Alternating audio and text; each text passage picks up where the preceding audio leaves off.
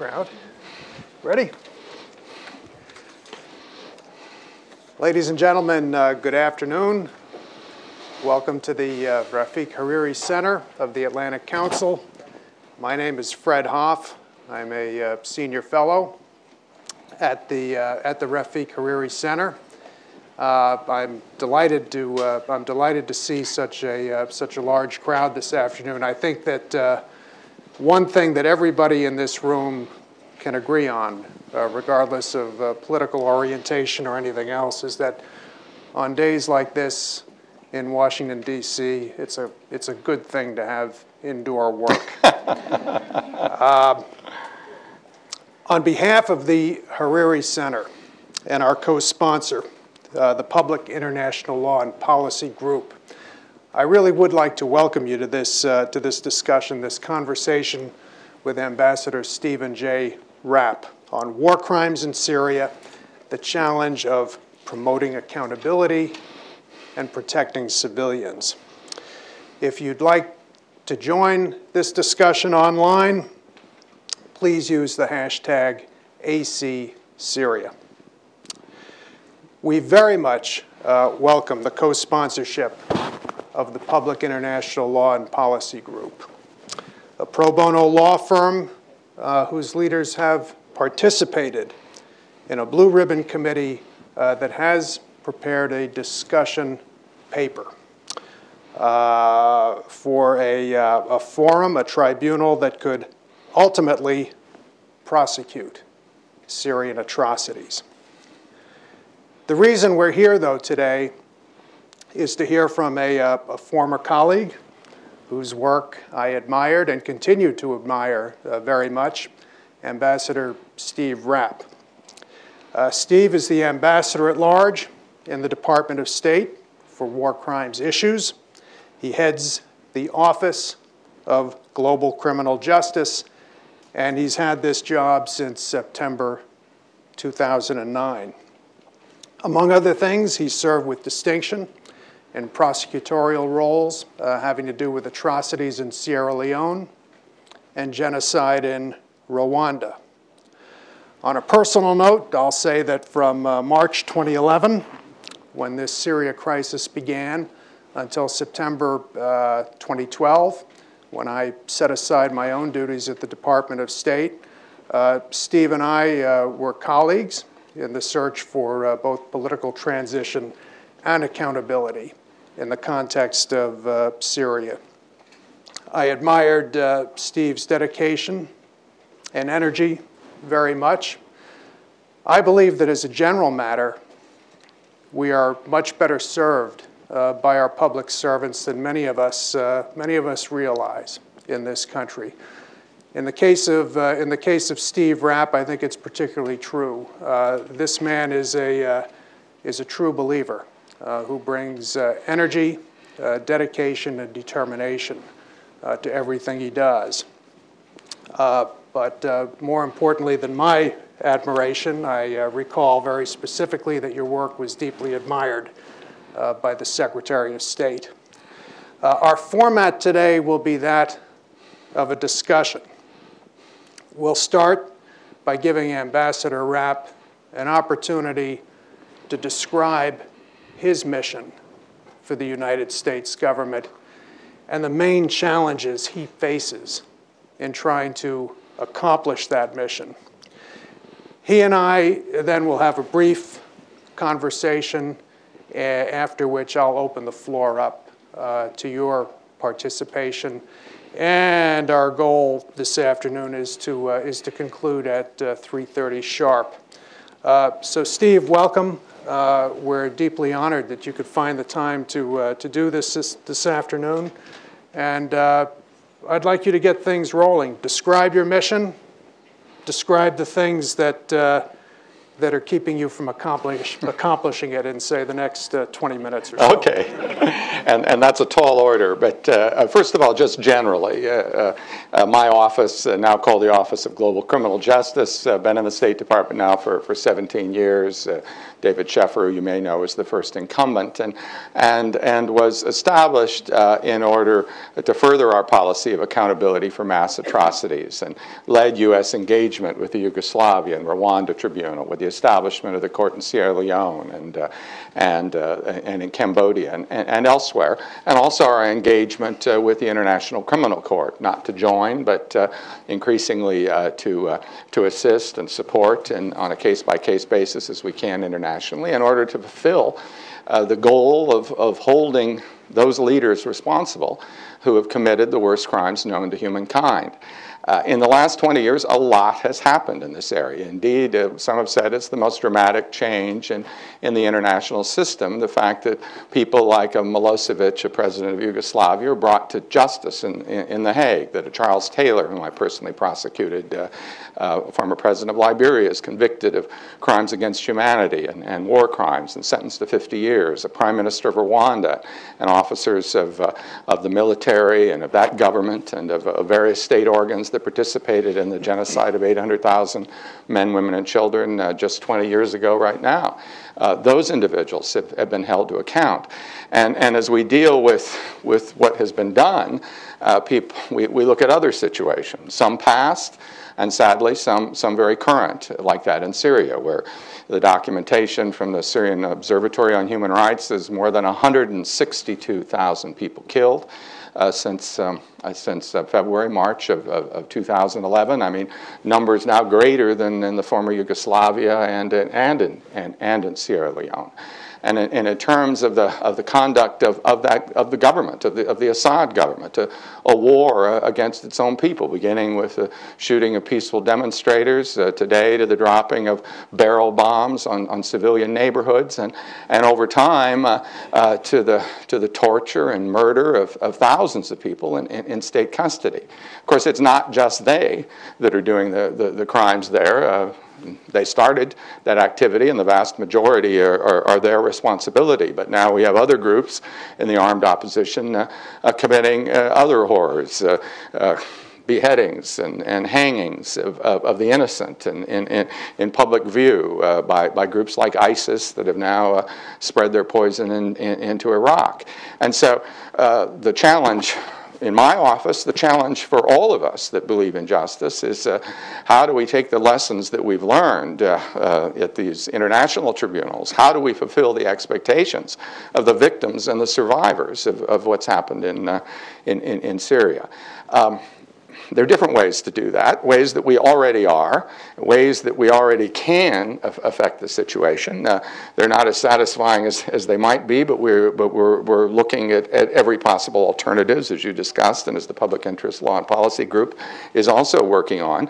But first of all, we're doing a fantastic job of documenting what's going on out there. You remember when we were at the Friends of the Syrian People in April of 2012 in Istanbul, Secretary Clinton announced our support for documentation, for the establishment of an international center supported by our government and now at least 40 other governments that is also supporting groups in the field that are collecting documentation. And they're actually getting close to gathering more than 1 million pages of documents. It's incredible to believe, but the Syrian government has a mania for documentation that we haven't seen since the Khmer Rouge or the Nazis. And certainly an example of that are these Caesar photos, so-called, because of the report done by some of my former international prosecution colleagues in January.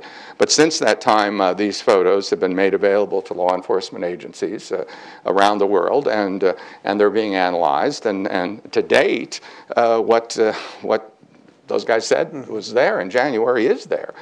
Evidence of thousands of individuals tortured to death. Individuals that have been strangled and mutilated, gouged, burned, starved. And I've seen hundreds of these images, and on their faces you can see the horrible agony of their last hours of life, but documented with a card with the number of the death and in the thousands of individuals in order to prove to somebody, yes, indeed, we did kill that guy, and we killed him with in a truly horrible way. Time was they were arresting people and letting them go after in order to sort of discourage others. But now we see this intense effort to murder after torture with thousands of victims. Question is, what can we do about? We can document it. We, of course, have a commission of inquiry, which we've strongly supported and which has been supported by the Human Rights Council with 40 or more of the members, only a couple of dissenters in establishing this commission of inquiry that's been documenting the horrors there. And you know, obviously we also have the denial of humanitarian access. We've got laws and rules that have been in effect for 150 years where you didn't target ambulances or doctors or nurses, and now in fact those people are being targeted. They're in greater danger almost than the civilians. This is being effectively documented by this UN Commission of Inquiry, as its chair, Paula Pinheiro, said 2 weeks ago in Geneva. We have in Syria is almost like impunity has found a home. My job is to make sure that that ends, and that there is no impunity, and that individuals are brought to account. What can we do right now? First of all, I think it's important to note that when we get this documentation, and when we see that among these victims are the nationals of other states, as has already been shown, whether they're north or south, national authorities, like our own, can have jurisdiction of these cases. People can be charged who are in that hierarchy, which is relatively easy to show. I mean, you've got 24 facilities in which those torture murders took place. Who was in command? Who were the individuals depicted in the photos above the bodies? That kind of evidence can give states the ability to prosecute those even before you've got an international court. I mentioned Charles Taylor Sr. I mean, I got him 50 years, and my successor did at the international level. His son, Charles Taylor Jr., made the mistake of flying through Miami, Florida, and was picked up by immigration, by U.S. officials. Eventually, they found out what he had done in Liberia of torturing people to death. He was tried by a jury in Florida, sentenced to 97 years, and is today serving 97 years in federal prison for crimes that he committed in Liberia. So those kind of cases can be built, and the signal to folks is there's not going to be any place to shop. There's not going to be any place to go visit your children or family or diaspora in. You're going to face consequences. That's something we can build on already. Beyond that, of course, we want to see about justice in Syria in the future, hopefully with peace, and certainly as part of peace.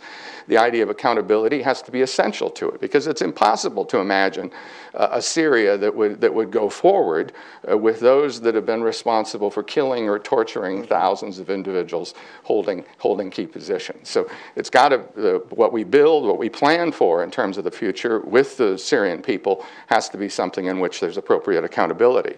But we can also look at international approaches. We tried, as everyone knows, to go to the Security Council of the United Nations in support of our French allies to refer this case to the ICC, a vote that occurred on the 22nd of May of 2014. You know, you've got Soviet, or call them Soviets. I shouldn't do that here at the Atlantic Council. But go right ahead. maybe that's okay, acting like it. But Russians and Chinese vetoes that block that referral. But there are other alternatives, yes. And I think we can talk about ways that they can be developed. We've, in other places, been creative. For instance, I mentioned the Cambodian case. In the Cambodian case, the UN General Assembly asked the Secretary General to negotiate with Cambodia the creation of a hybrid court, and following up on that, we have the extraordinary chambers in Cambodia with international judges and national judges, with the leaders of the Khmer Rouge being tried. We're contributing financially to it. We're part of the committee that decides on management and budget. In Senegal, for instance, or Chad, you had a leader, Hissène Habré, that's accused of killing thousands and of torturing tens of thousands when he was in power. He fled to Senegal. Now Senegal has entered into an agreement with the African Union. By reason of Senegal's jurisdiction, it's able to put that together with the African Union and establish an extraordinary chamber to try crimes committed in Chad in an international court in Senegal. There are ideas that I think need to be explored. We're not endorsing any of them in terms of the U.S. government, but we want to work with others, particularly with Syrians, particularly with those that have been involved in this, and with others in the region, to begin building for the day when this evidence will be presented in a court of law, and when the individuals responsible for these crimes will be tried. Terrific. Well, Steve, as you look at the situation in Syria, as you compare it with other cases you've been involved with, do you see anything peculiar about this particular case? Anything special, or is it all just the same pattern that you've seen in Sierra Leone and elsewhere? Well, as I indicated earlier, one of the aspects of it that's remarkable is in other places people make more effort to cover their tracks, to be frank, to refer to acts of killing and torture with euphemisms, to divorce themselves from the chain of command. That happens to some extent in Syria. You've got groups like the Shabiya and others that may go out and commit some horrible hand-to-hand kind of violence, and they're, directly tying that to the regime would require evidence, which I think is there. But as we see with the Caesar photos, this government and the security services and those involved in this complex structure of political power in that country don't really hide their tracks. So I think it gives us a lot more to work for and work with in the future, and the idea that somehow this is all going to be swept under the rug, that these kind of crimes, that these kind of horrors are going to be forgotten, is impossible in our world. And those of us that have worked in this field and that are part of governments around the world will press until the day of justice arrives. And on that day, whose call is it ultimately? You hear learned discussions about accountability, reconciliation, justice, all of this. What is the role of the Syrian people in all of this? What's the role of the international community? In the end, how would you envision a decision being made to move forward on the basis of this enormous volume of documentation that's been accumulated? Well, the essential decision is for the Syrian people, but do keep in mind that there are certain crimes that go beyond national concern. I mean, the world in 2005, in unanimously adopting the responsibility to protect, said that every government in the world, and in default of that government's action, international organizations and other states are responsible for preventing genocide, war crimes, crimes against humanity, and ethnic cleansing.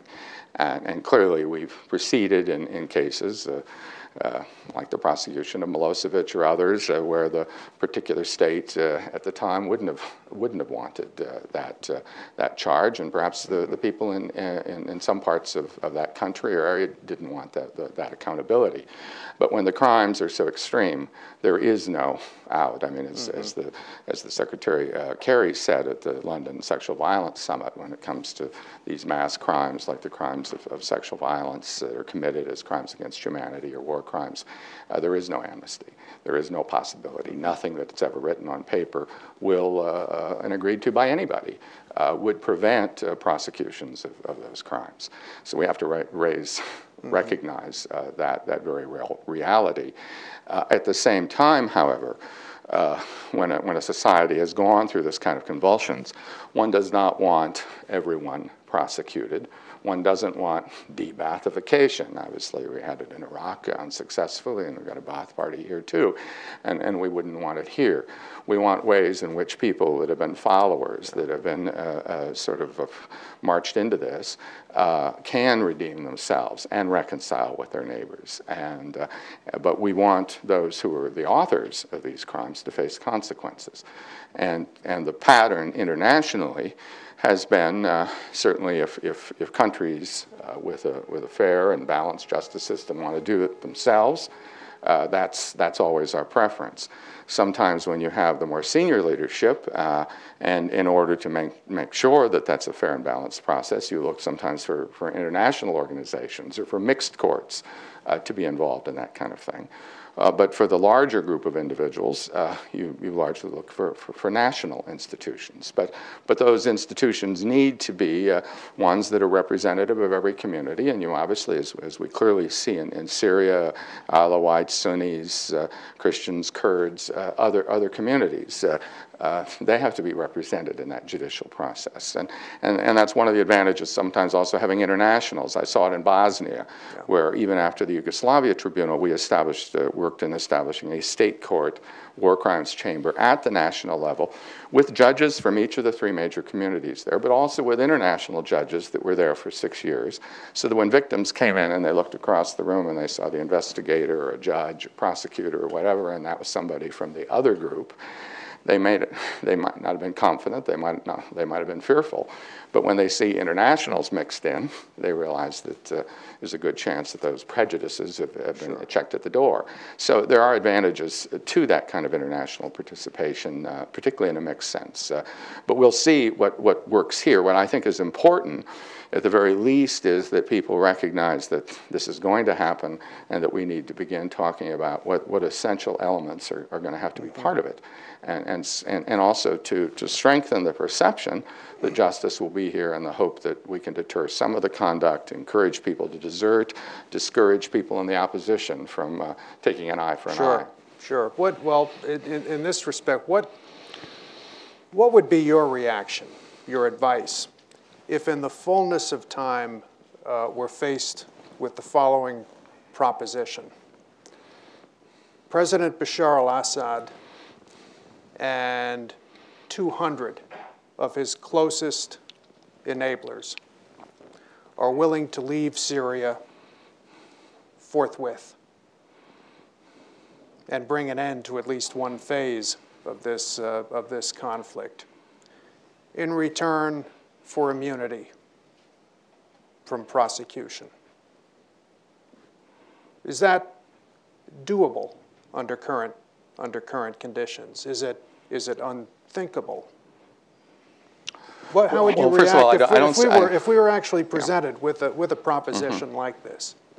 Well, first of all, I've not seen any evidence that this guy or the people around him are ready to go. This is a hypothetical question. At any point, and that's often what's presented here, that, oh, if you gave the guy a bolt hole or a place to go, we could get him out.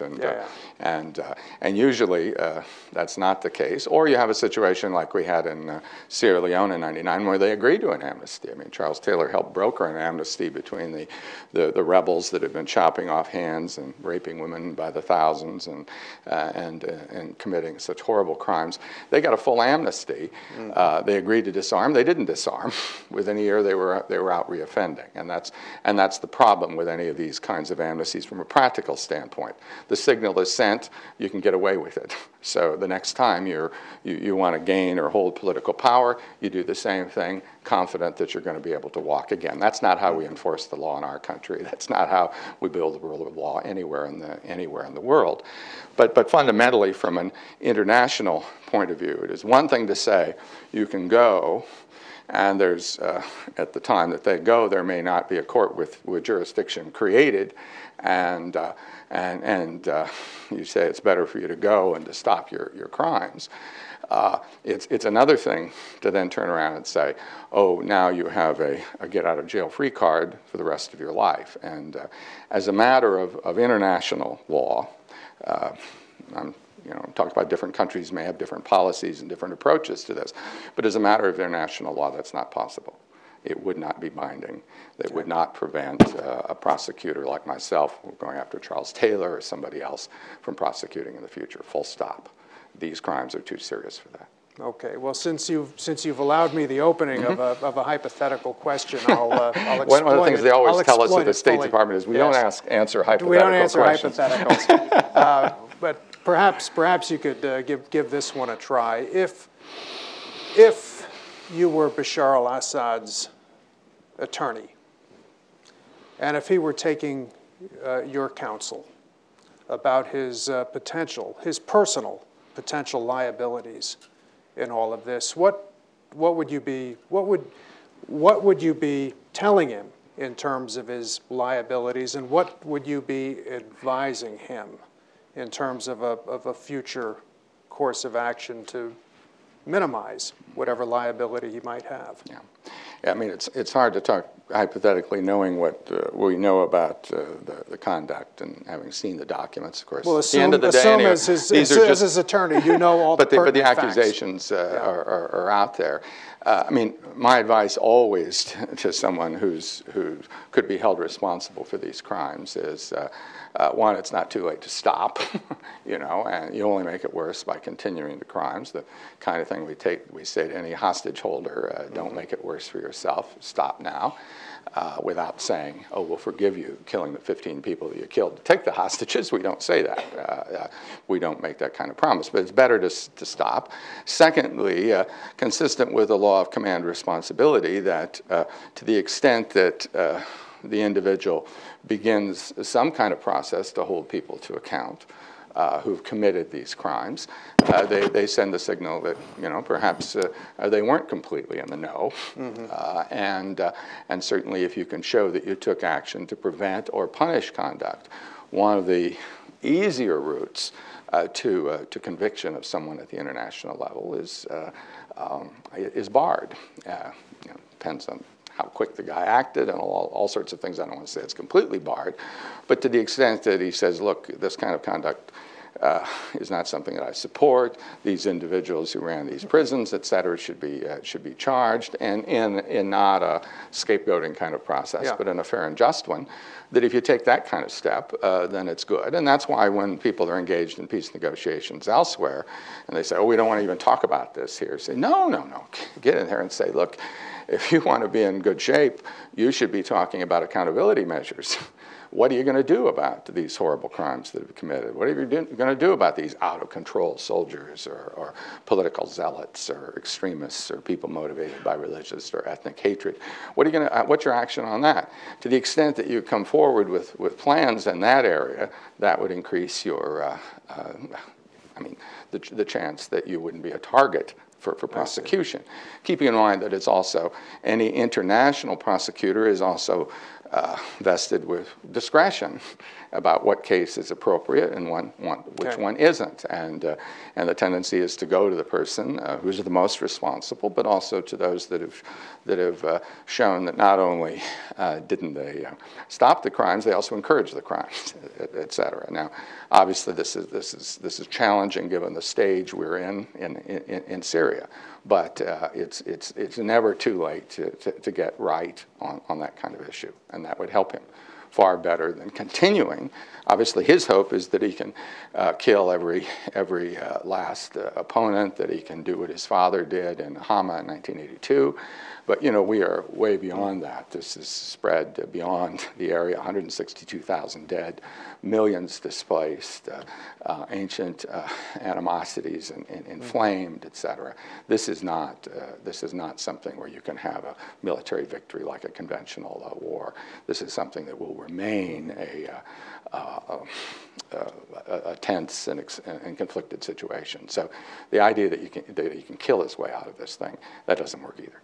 Okay, you mentioned earlier the work of the Commission of Inquiry, which is connected to the Human Rights Council, and the reports it's rendered, and the fact that war crimes and crimes against humanity in Syria are not exclusively the province of the Assad regime, that there have been other bad actors as well. Right. Is there, in terms of international law, in terms of judicial proceedings, ultimately, is there a distinction to be drawn between state actors and non-state actors?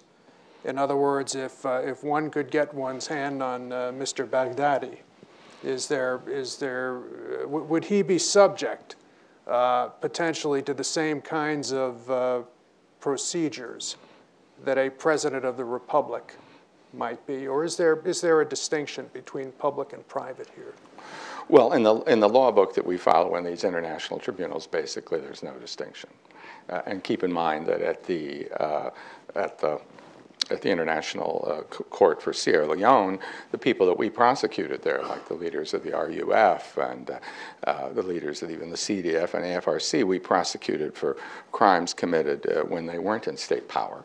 And they were found guilty of war crimes and crimes against humanity and other violations of international humanitarian law.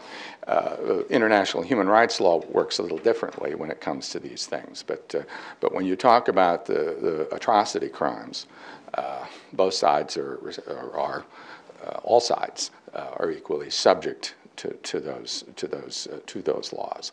And so the leader of ISIS, Mr. al-Baghdadi, could be held responsible, obviously, in terms of the kind of evidence that this organization has put out on YouTube and other places of cold-blooded killings of individuals in public view, and of them boasting about those particular killings, and from a high level clearly aware of them and condoning them. You've got actually an awfully good case right now, one that you could take to a judge tomorrow if you had a court constituted. In that regard, if you think about future prosecutions, is the state of the existing documentation right now, in your view, sufficient to move forward in various avenues? And could you say a little bit about who's actually involved in the collection of documentation on war crimes, crimes against humanity in Syria? How many cooks are there in the kitchen here, and is there somewhere a coordination mechanism in all of this, so that someone at least knows what's coming in, and is it all assembled in one place? Well, there are efforts to coordinate these things, and obviously complicated when you don't have a court that's specifically been given jurisdiction over the crime, and where, frankly, we want to collect everything that's available, and we want to work very closely with Syrians. I mean, my first engagement in this issue was going out to Istanbul and training Syrian lawyers and others that had then come just out of the conflict. Some of them were moving back and forth across the borders in what kind of evidence was important for proving command responsibility, for responsibility of political leaders and for others. Also in clearly communicating to them the importance of abiding by international law for the armed opposition. Clearly important that they respect civilians, that they don't, that just because a member of their community is killed in cold blood, that they don't take action against an innocent person of a community that's perceived to be supporting Assad. So that's been something that we've encouraged. Now, in April of 2012, Secretary Clinton announced that we would support the establishment of a Syrian Justice and Accountability Center. That's been now established, funded by the United States, by 40 other countries, and it's serving as a clearinghouse. It's providing guidelines and expertise to various other groups that are doing the collection. It's not actually doing the collection itself. And so it's established this sort of a network of contacts. One of the groups, who's the Syrian Commission on Justice and Accountability, headed by Canadian Bill Wiley, but with a substantially Syrian staff, has been very active. It's been supported by our Syrian Justice and Accountability Center, also by the EU, now has a budget of $6 million a year.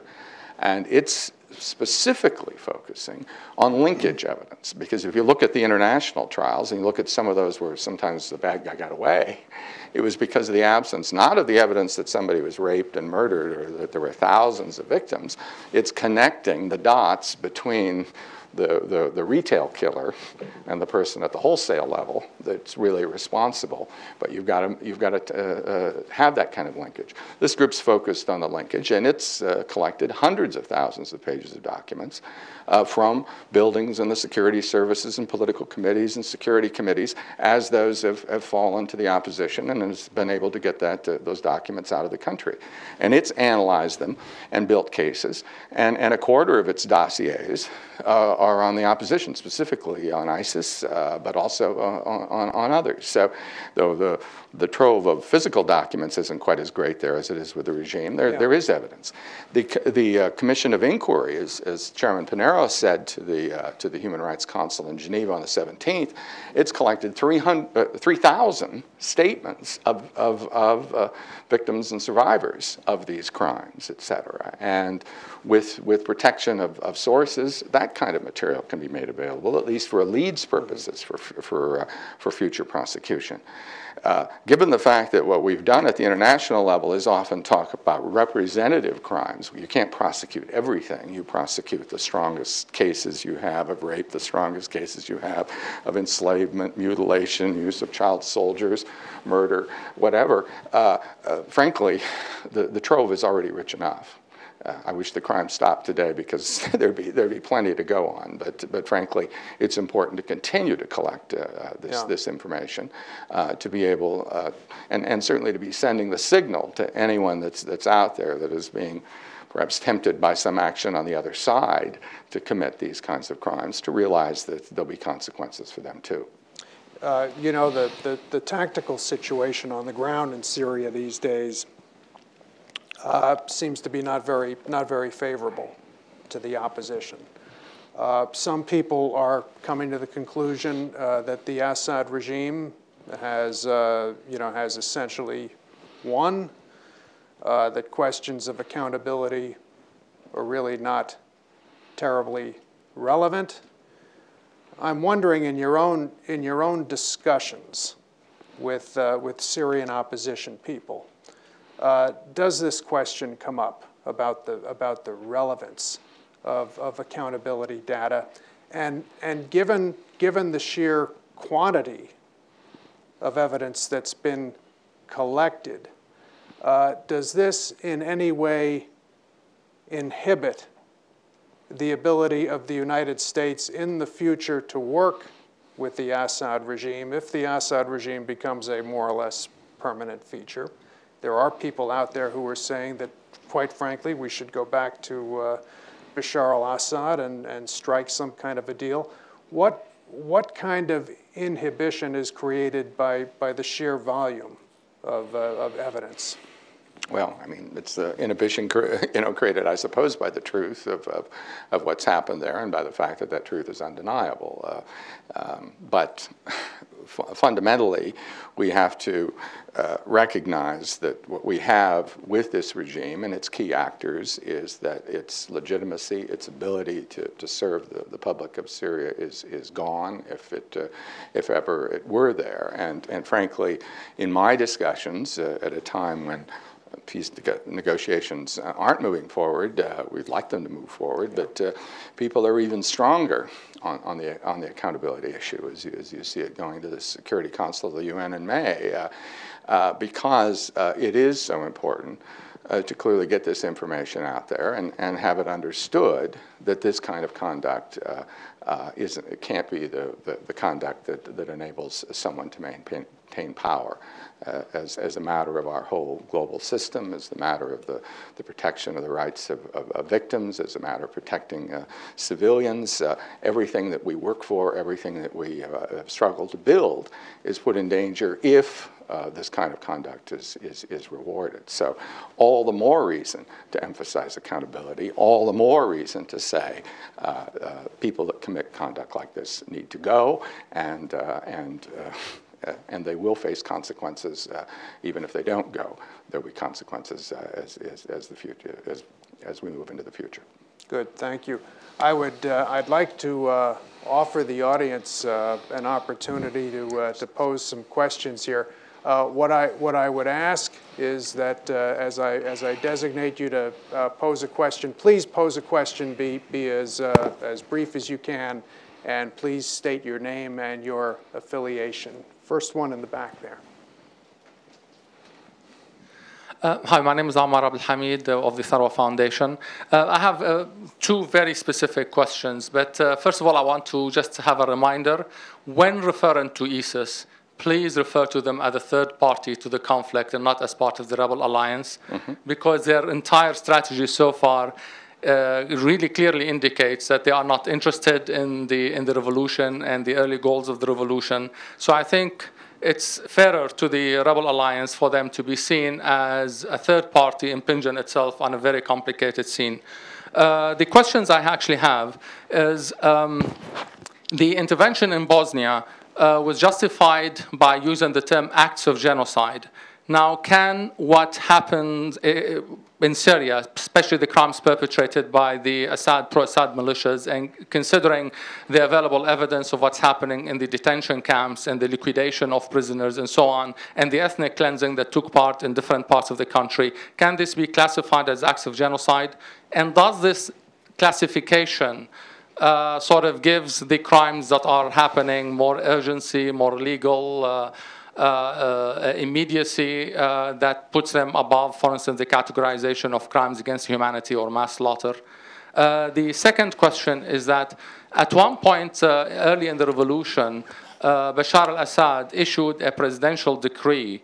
I cannot remember right now the exact number, but I can send you the information if you want it. But in that decree, he actually said that all crimes perpetrated by members of the security establishment, and that means soldiers, policemen, members of even the popular militias that were allowed to form at the time, all of the crimes will be granted amnesty. So within the conduct of their jobs, if a soldier kills, tortures, steals, rapes, all these are considered crimes. All these crimes are will be, according to this decree, will not be considered that these soldiers will have amnesty. So doesn't that make, legally speaking, Bashar al-Assad directly responsible for every crime that has been perpetrated by each and every member of the security establishment since the beginning of the revolution to date? And doesn't that help in the prosecution to actually have that decree and refer to it? Because in a sense, you don't even need a chain of command anymore. You just have this decree in which the president of the country is basically telling the members of the security establishment, do what you want. Thank you. Forgiven. Okay. If I can go ahead and respond to that. It was a long question. I know I could respond maybe to several at the same time. First of all, I certainly don't want to indicate that ISIS or ISIS is part of the rebel alliance that's fighting for a democratic transition in country.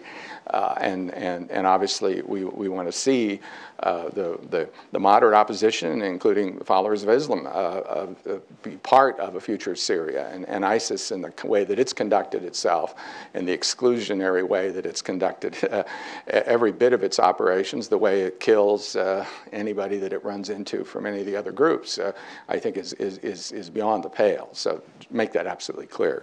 But then in terms of your two questions on the genocide issue, and not to get directly into the history of Bosnia, as far as the situation in Bosnia, the only crime that's been recognized at the international court as genocide was the murder of the 8,000 men and boys in Srebrenica that happened in July of '95, relatively late in that conflict.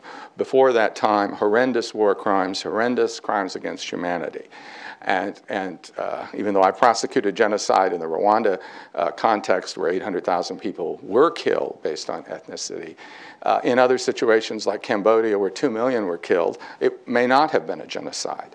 I don't think that we should place these crimes on a hierarchy. The kind of crimes that have been committed in Syria are every bit as serious as those that have been committed elsewhere in situations in which there was a recognized genocide.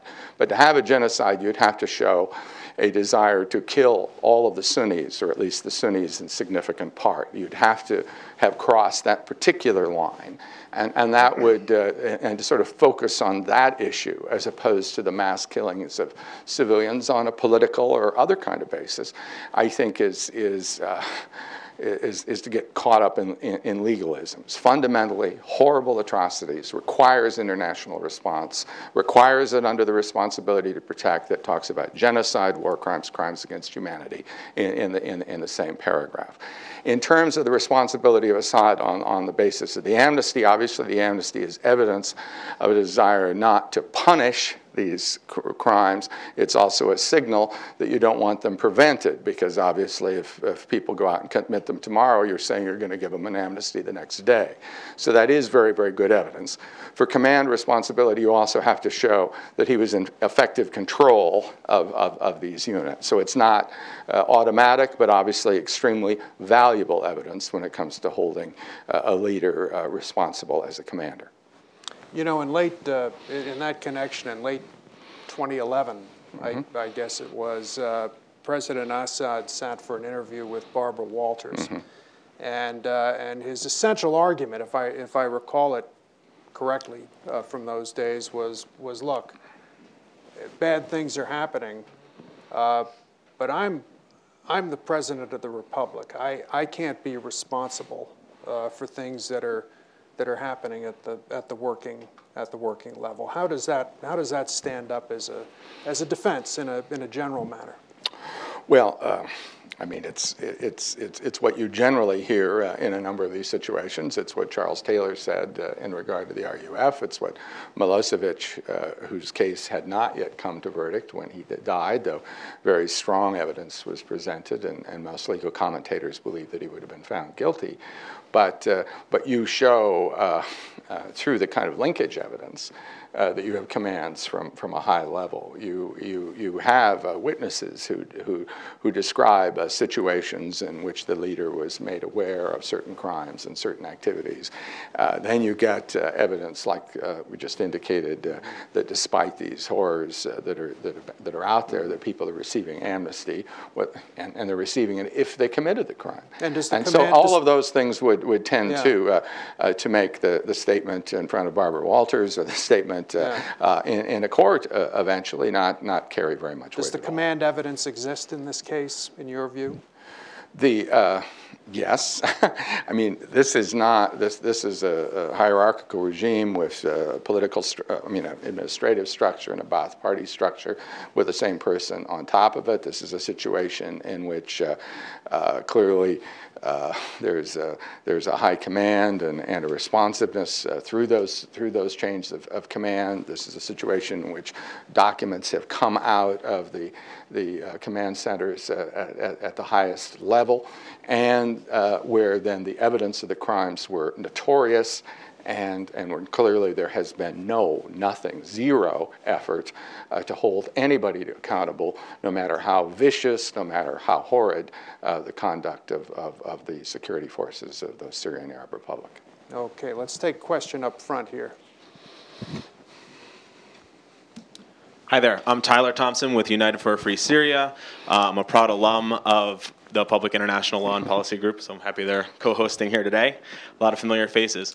Thank you, Ambassador Rapp. I just want to know how your office, or how the administration in general, is using accountability in Syria to drive the parties to a political solution. And secondly, what are the risks to the United States' interest in pressing harder on accountability? Thanks.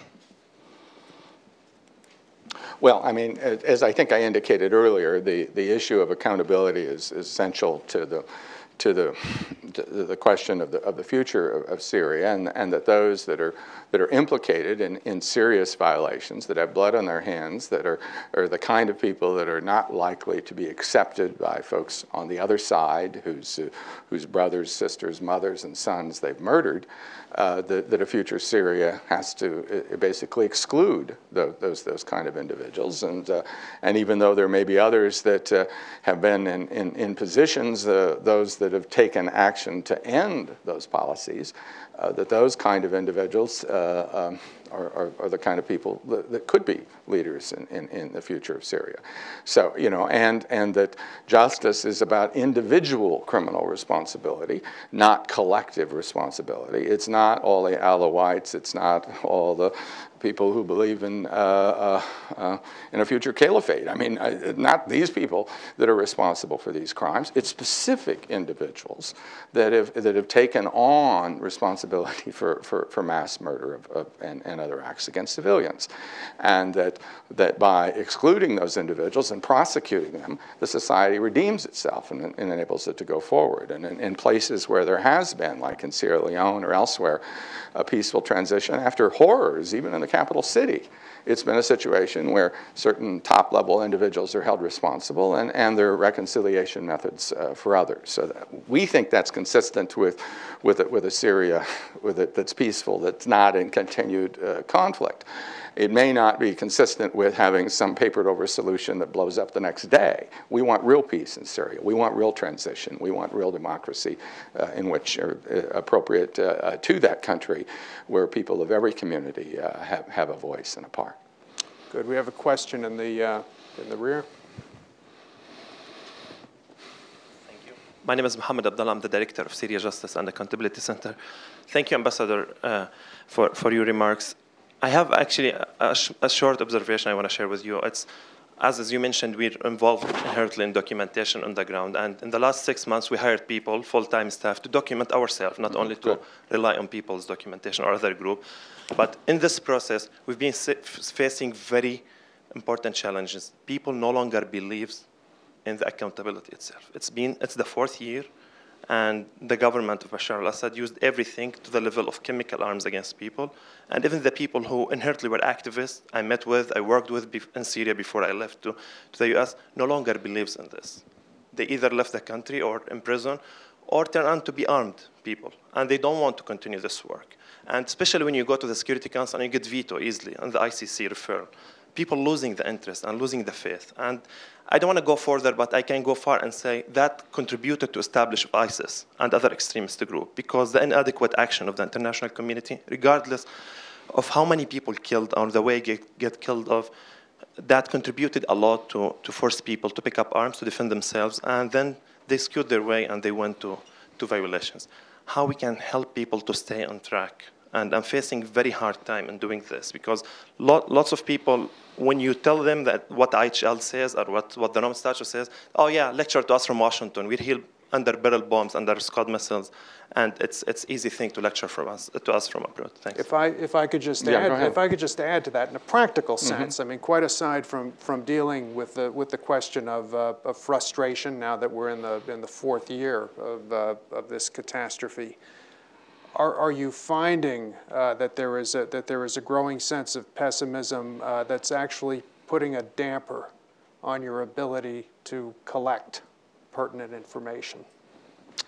Well, I don't think there's a damper. Just as I said, I'm off to the region to a board meeting of one of the groups that the SJAC supports, and they were concerned about their funding for the coming year, and they've said that they now have commitments for the coming year. Now, of course, anyone that's gone through this horror, that's lost family members, that has seen the situation go on, and one horror following another, is naturally going to be discouraged, as people might have in the darkest days of the Balkans wars that went on for 4 years in Bosnia and 8 years across the region, and at times there were people that said that there's not going to be accountability here. It's never going to happen. You can even establish a court. It'll just get some junior people. It'll never get the top leaders, and eventually they're there. Eventually Milosevic is arrested. Even 16 years after his indictment, there's Mladic, in the helicopter being flown to the detention center at The Hague. That the day will arrive of justice in these situations. I deal with situations in Latin America, or Cambodia, or elsewhere, where the crimes are committed 30 or more years ago, and things are happening. That's not much to live on at the moment. But that commitment is there, and the way in which our government, the way that others, the way that 13 members of the Security Council, I mean, that'd be an overwhelming majority out of 15 in any other body in the world, vote for a resolution to send this to the ICC, that indicates the desire remains. I think it's important for all of us to talk more about the documentation, not to die with a secret or let others die with a secret. The documentation is being built out. It's part of the reasons I'm here, and that I encourage groups like the SJAC and others to get out and talk about what's being developed. And obviously the Caesar evidence, which came out in January, shocked the world. When they came to the Security Council, those that had worked with him and made a presentation and an informal session, I mean, the council was speechless. I mean, literally shocked by the nature of this kind of evidence. And frankly, there's a lot more where that comes from. And we need to show the authenticity of it and the depth and the strength of that evidence and continue it. And fundamentally, it's unanswerable. So we just continue this effort and make it as visible as possible. And as we have seen in other situations, the tide will turn. Could you say a little more about what you refer to as the Caesar evidence? These photographs. What is the actual provenance of this material? How did it arrive? Where is it now? What is the status in terms of determining authenticity? Well, let me describe what I can say about it at this stage, and I think it may be possible to say more in the near future. But we familiar with a particular individual who was one of several police photographers who was tasked with taking pictures of persons killed in Syrian government custody. These bodies were brought to a central location from 24 other facilities in which they had been tortured to death in a variety of ways: ligature strangulation, burning, bruising, starvation, evisceration, the most horrendous things you can imagine, and with 4 or 5 pictures taken of each victim. The total trove of documents, of pictures, is in the tens of thousands. We're looking now at some 28,000. There's at least an equal amount that still is to be analyzed. But if it is as it appears thus far, we're talking about more than 10,000 individuals being killed in custody over the period from 2011 to 2013, including largely men, but also some very, very young men and boys, and also women. And that kind of evidence in terms of the ability to analyze it, to determine that there hasn't been any photoshopping of it, that it's not been staged. It's possible through scientific and forensic methods to discount that, and thus far the indication is that it would be impossible to have fabricated this kind of material. And having personally seen hundreds of the images of twisted bodies and with real wounds and real human beings of every shape and size, this is not phony evidence. It's shocking to me as a prosecutor. I'm used to evidence not being so strong, to there being some greater ambiguity in it. But this is solid evidence of the kind of machinery of cruel death that we haven't seen, frankly, since the Nazis. Sir.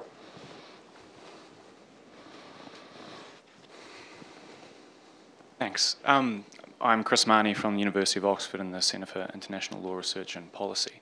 And I guess I very quickly have 2 questions. The first is who shapes these investigations and to what extent it skews, I guess, the investigative trajectory. You just talked about the Caesar evidence, an investigation sponsored by Qatar, in effect a party to the conflict in Syria. How, and they only looked, of course, at this evidence of torture, and I think no one would discount the seriousness and gravity of that evidence. Does that dilute, the legitimacy and your ability to then make calls for accountability that are taken seriously by all parties to the conflict when you have a party to the conflict, in effect, sponsoring an investigation which only looks at crimes committed by one side. The other issue is you spoke to the prosecution of Charles Taylor, and that takes us away from what you call command responsibility and towards this issue of aiding and abetting, which is in effect largely what Taylor was prosecuted for. If there's to be accountability in Syria, then you have, of course, on one side, the Russian government supplying weapons to the Assad regime, and those weapons being used allegedly to commit crimes. On the other side, of course, you have the Saudis and the Qataris arming the opposition. And to what extent could any prosecution of international crimes committed in Syria be taken seriously? Were both supporting actors. And of course, if you watch these PBS Frontline documentaries, which show elements of the opposition also being trained by the United States government in Qatar, then perhaps elements of the US government come onto the radar screen. And so then also that brings us back to this issue of who's prompting the question of accountability. And for yourself, and I have absolutely no doubt in the integrity of you personally to be pushing for accountability, but what obstacles do you then face yourself, when you finally get down, to where the rubber meets the road in terms of pushing your own government and other governments that you might work with to genuinely and independently pursue justice for crimes in Syria? Okay. Well, thank you for your questions, Chris. In terms of the CSER, the preliminary investigation that was published in January, in which my predecessors, the Special Court Prosecutor David Crane and Desmond De Silva, were involved, and Jeffrey Nice, who was the trial leader of the Milosevic case. That was indeed financed through a London law firm by the Qatari government. That involved sampling in a relatively quick period of time some of the images. They had at least 28,000 available to look at that time. And also, certainly from what I've seen in their work, they did a very good job and a very fair job. But my interest has been trying to make sure that all of the documents, all of the photos are available, and that they're available to law enforcement offices. As you've heard from Chair Pinero, the Commission of Inquiry now has those documents. That's an unbiased commission, which appointed by the UN, in which members have expressed different views about responsibility of different actors. And so there will be an ability to evaluate this entire trove. Not in a way in which it's determined by one state or another. So that's one of the things that I've wanted to see done. Thus far, the conclusions that Desmond De Silva and others reached, I think, have held up quite well. But more needs to be looked at, and that's ongoing.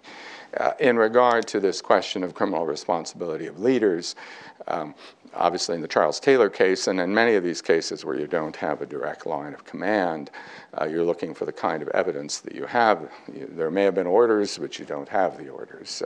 There may have been forms of direct responsibility, but what you do have is horrible crimes being committed by a group that's being provided with significant aid by a particular political actor. And then there are ways, as we saw in the Charles Taylor case, that when that support is substantial, when it's knowing, and when it in fact enables those crimes, that you can obtain criminal prosecutions and convictions, as we saw in Taylor. In other situations in which individuals may be supporting armed groups intending to win military victories, not intending to kill civilians, and taking efforts to prevent that kind of conduct, and to train people in IHL, and to lay vet the people that they train, then you're into a different situation. But certainly this question of supporting proxy forces in the world is one that one has to exercise a fair amount of due diligence on. No question about it, because of these kinds of prosecutions, because one shouldn't be in there enabling. On the other hand, there is armed conflict in the world. This area of war crimes prosecutions and international humanitarian law is about situations where there are conflicts and where horrible things are happening. But the point is to protect civilians, protect the innocent, protect those that are outside of combat. And in many horrible conflicts, there has been that kind of protection for all intents and purposes. In this one, there has not been, and that's something that we've got to change. In terms of independence, anyone that takes up the role in an international court has to swear that oath that I swore twice to prosecute basically without taking instructions from any organization or any government, and people in national systems at the end of the day have that same expectation if it's a system based on the rule of law on independence. Obviously, as you know, in Sierra Leone, we prosecuted the other side, Chief Norman, the head of the CDF that fought for the restoration of democracy. It was very controversial, but his group had committed mass attacks against civilians that he had specifically incited, and though he passed away before the judgment, two of his co-leaders were eventually convicted and are serving sentences. So it needs to be recognized that all sides need to be investigated. That's not to say that individuals who act out of passion and that there's always going to be situations in a battlefield where the innocent are killed, which is horrendous from a human standpoint. But when you're talking about international prosecutions, you're talking about groups and others and governments that have targeted people by the thousand. And so, just because if there are 1 million people killed over here and 10 people killed over here, one doesn't have even-handed prosecutions by treating them the same. You prosecute the massive organized criminal activity. It's not just a political game where you try to balance it off. Sir. I'm Malcolm Lovell of Brookings Institution. During World War II, the OSS, Office of Strategic Services, had a philosophy which they tried to spread around as many organizations as they could, and that is that when you're dealing with a serious enemy, there are no rules. Do you think that philosophy still applies? I don't think that philosophy still applies, though. I know that for a period of time, Bill Donovan served as deputy to Justice Jackson at Nuremberg. He eventually left, but that's not because he didn't want to prosecute people, and not because, they had personality conflict, I think, if the truth be known. But the idea that there are rules in armed conflict was the basis of our Nuremberg prosecution. And as Jackson said in his eloquent opening, if we try to hold them to different rules than we apply to ourselves, we raise a poisoned chalice eventually to our own lips. So these rules have to apply to all, and tactics in which one goes out and brutally rapes or murders innocent civilians are not tactics by which one gains success in conflict. It's a way that in the end any kind of battlefield victory is only a Pyrrhic one, because in the end you lose the peace. You have a hostile population on your hands.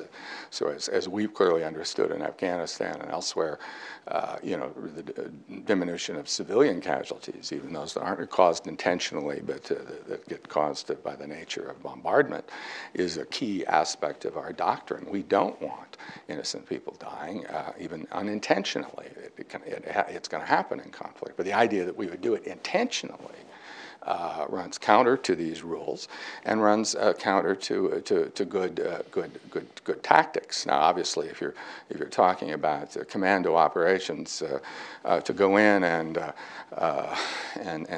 kill their leadership in the Reich Chancellery, yes, indeed. I mean, there's no rule against that under international humanitarian law. You can target the people that are responsible. I mean, some might say in old days you wouldn't do such a thing. It wouldn't be chivalrous. But now, no question. We can take the fight to the enemy. We can target that actor that is threatening us, but not the innocent people. Even some of those that may be political supporters, we don't target those. So there are rules, and it's important that they be observed. And the United States, since Nuremberg, has been a leader in making sure that those rules are applied. And of course, they fundamentally are in the Geneva Conventions, which have been ratified by every state in the world. Even North Korea is in the Geneva Conventions. So these are universal rules, and the rules like the Genocide Convention and Crimes Against Humanity Code are part of customary international law, if not conventional international law, and applicable to everybody on this planet, even us. Yes. My name is Danae Patterson. I'm a summer associate at the Public International Law and Policy Group. You touched briefly on different judicial models that could be applied in the Syrian context, ranging from domestic processes to more hybrid or international approaches, and I was hoping you could expand on that a little further. In particular, tribunals like the ICTR often have criticism levied against them for being fairly remote from national judicial processes or more generally the domestic population, with the consequential muting of the sense of justice for victims that many scholars and practitioners believe is critical for sustainable peace building.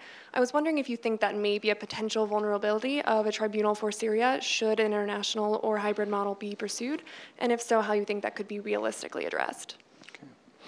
Well, I mean, you raise a justified concern, and I spent almost 6 years at the Rwanda Tribunal in Arusha, 500 miles from Rwanda, and a whole different culture and part of the continent, and we were more isolated from that crime scene. We went over there all the time, but it made our work, I think, less significant for the victims and the affected communities. In Sierra Leone, we managed to do it in country, in a mixed court, with 60% of our employees Sierra Leoneans. And so we had police investigators that knew every culture, knew every dialect, could tell us whether a witness was seeking benefits or telling us the truth, et cetera. So, I mean, I think that you benefit by being as close as possible to the scene of the crime. The other thing we were able to do in Sierra Leone was an outreach program where every community in the country, even in a country without television, without newspapers that print more than 500 issues, by the time it was done, more than 90% of the people, according to polling data, knew what the court was doing and thought it had been a force for peace and stability. So we couldn't have done that if we'd been 1,000 miles away. And now when we moved Taylor to The Hague, which is what the regional leaders want, we still tried to make up for it by having those outreach meetings, by showing the videos, by everything else, and we made up for it to a point. But better to be there, and better to involve and seek the leadership of people within that country. The Bosnia follow-on court, the state court war crimes chamber, I always view as kind of a model. Nothing is perfect in this area, but with national judges trying their cases in Sarajevo, representing each of the communities, and with internationals there for a period of time, it's delivered judgments for genocide at about 1/20th the cost of the judgments in The Hague. So now, of course, that kind of model would depend upon a future Syria like a future Bosnia. I mean, do you want a Bosnia and Syria? I mean, obviously Bosnia is a divided country and not perfect in terms of how it's been able to resolve its political issues, but you could end up with something like that in a future Syria, with different communities having substantial autonomy, but then maybe a state institution that included all of the various groups to try these cases. I mean, if you could get there, that would be a whole lot better than where we are today, and at the end of the day would be my preferred alternative. I do think there are advantages to having internationals involved in the court, and it's particularly when it comes to the survivors and the sort of sense that they have of whether it's going to be fair, that when they look in a particular group of judges and they say, oh, they're from the other group, or the other sect, the other ethnic group, they may not trust it. And when you have internationals there, you can relieve that to a point. You also can both benefit. The nationals, in a sort of working by learning, learn a lot about international law, and the internationals learn a lot about the local culture and situation. So if we could get there, that's where I'd like to go. Now, of course, at the moment, not possible, so we were looking at having cases tried in The Hague if we'd won on this French resolution. But it wouldn't have been, if you know the ICC, they've not charged more than 4 people in any situation in the world. They might charge a couple more here, but it would only go after top people. So there will still be a need for a fair and independent court to try not everybody, but the 100 or more who have been leaders of serious atrocities. And that we should look to plant in the area. Greater challenge is what happens if the conflict goes on and on and on. Where do you have justice? And that obviously is one of the things that has stumped people as they look at the sort of legal and policy basis to get a court operating. But there are ideas that are out there. We haven't embraced any specific idea except to continue constantly our efforts to find a way to show that there will be accountability and to begin the process of accountability. Just out of curiosity, Steve, what kinds of ideas are out there, for near-term fixes while the conflict goes on? Well, as the problem of vocalizing particular ideas is that it begins to look like the U.S. is embracing them. But as I noted earlier, you had the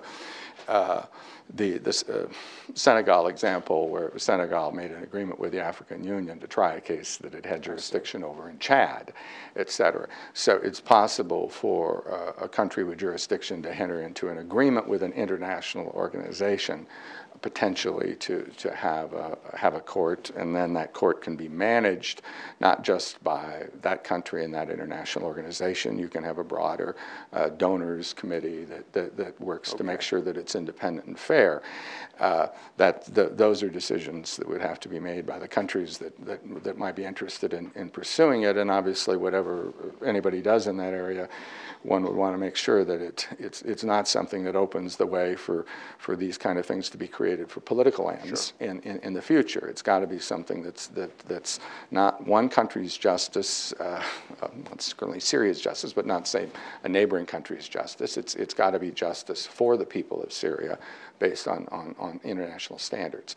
So, but other ideas, I mean, the idea of the UN General Assembly, we generally view the Security Council as responsible in these areas of peace and security. It has had the establishment of international courts for Yugoslavia and Rwanda. It's called for the creation of the Sierra Leone court, et cetera. So the Security Council is the place. But in the Cambodian context, in the context of an agreement with a sovereign country, Cambodia, the UN General Assembly passed a resolution asking the Secretary General to do that kind of negotiation. Those are two precedents. In the end,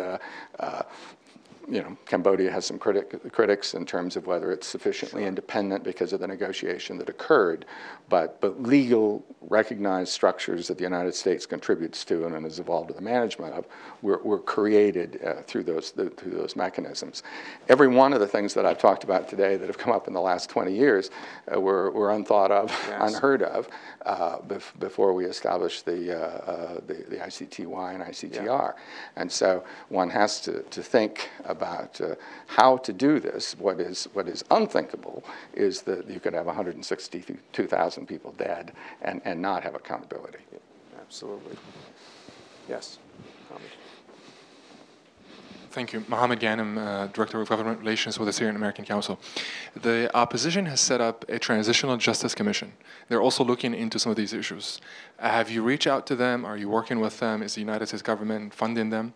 That's number one. Number two, in the entire history of the United Nations, there's one precedent only of the General Assembly overruling the United Nations Security Council, United for Peace, the war on Korea. But at the time, of course, a major member on the United Nations Security Council, that is the United States, was interested, and they ended up carrying out the bulk of the operation. It ended up being an American war. You know, given the deadlock at the United Nations Security Council, could this happen again, or is like would it be feasible, or is it is there you know, sort of like would that be an overstretch? Thank you.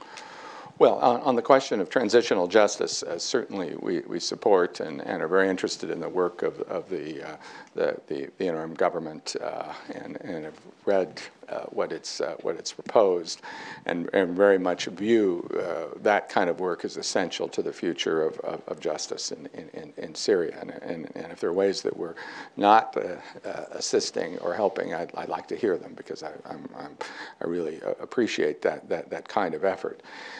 In this area of the UN General Assembly, there are others in the State Department that could speak to the international law involved, but in these particular areas, we view the Security Council, sad as it is, with the veto and with the ability of China and Russia to block resolutions like the one on the ICC as the organ with responsibility. As I noted, the only time that there's been involvement by the UN General Assembly was in the Cambodian context, where the Security Council was not seized and there was some opposition to a Cambodian court, and the General Assembly, including many of the regional countries, wanted to see this done, and they asked the Secretary General to become involved and even intervened a second time when the negotiations weren't resulting in an agreement. But keep in mind, that wasn't the UN General Assembly acting itself. That was the Secretary General then reaching an agreement with a member state of the UN, Cambodia. So the idea of the UN acting, the General Assembly acting on its own, is not something we've seen in the justice area. But as I said, the Cambodian precedent is out there and is one that people could look at, but that requires not an opposition group or something like that. It requires sovereign states or states to be involved. Questions?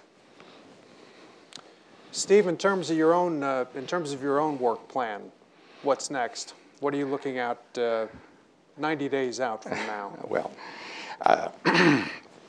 you know, I don't want to change the subject to South Sudan, Central African Republic, Democratic Republic of Congo. That is a question. How much of your time is actually Libya, spent on Syria? I mean, you know, these situations are out there, and I'll be in Cambodia on the 7th of August, where the judgment will be announced in case 2-1, the first judgment against the former chief of state and the former number 2 under Pol Pot for at least the initial crimes committed during the 75-79 Khmer Rouge period, and trying to make sure that the resources are there to finish the work of that court.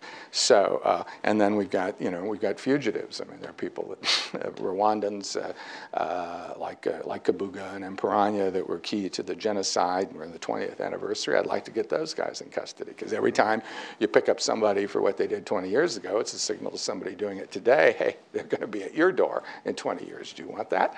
So those efforts are out there. I mean, it's trying to do what we can to strengthen these institutions. I was thrilled 2 days ago, General Augustin Bizimungu, the former chief of staff of the Rwandan Defense Force, made famous in Hotel Rwanda because he was the guy that would trade lives for bottles of single malted scotch, if you remember the book. He was convicted. His conviction for genocide and other crimes was affirmed with a 30-year sentence in Arusha on Friday. So there are all of those kinds of things that are happening out there. But in Syria, it consists of making sure that just because there were 2 votes against it in the Security Council on the 22nd of May, that the signal isn't that there's no hope for accountability. I mean, the signal is there will be accountability, that we will find a way with working with the Syrian people, working with our partners to ensure that these crimes won't go unanswered, whether they're committed by the regime or whether they're committed by ISIS, whether they're committed by others, and that the day of justice will arrive, as sure as it has for Augustin Bizimungu and Charles Taylor. I think these words, the days for justice will arrive, good way to conclude. I think this is something that certainly in the context of Syria, not only in Syria, but definitely in Syria, we really all need to believe this, and more importantly, in our own ways, we need to work for it. Thank you all very much for taking the time to join us this afternoon, and please join me in thanking Ambassador Steve Rapp for a wonderful presentation. Thank you.